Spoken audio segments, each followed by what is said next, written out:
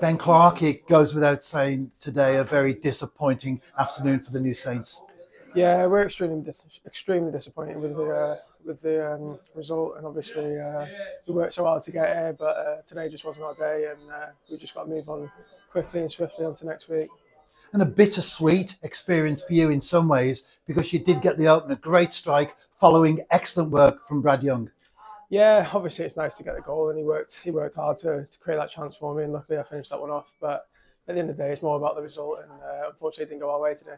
And it was 1-1 at the break. As we often ask, what was the mood like amongst the players during the half-time interval? We weren't really happy, to be honest, with our performance in the first half, and we knew we had to be better in the second half, and I think we were better in the second half. But yeah, we just had to go out there and show them what we could do, and unfortunately we couldn't break them down.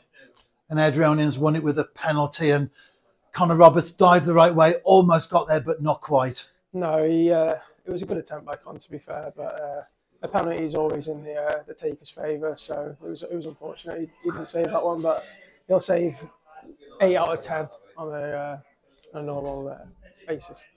And we do have a few days, of course, to our next game. So time to put this one behind us, prepare for the Welsh Cup semi-final against Cardiff Met. Yeah, exactly. That's all we can do is put it behind us and obviously be disappointed about it, but then move on quickly and focus on the semi-final next week.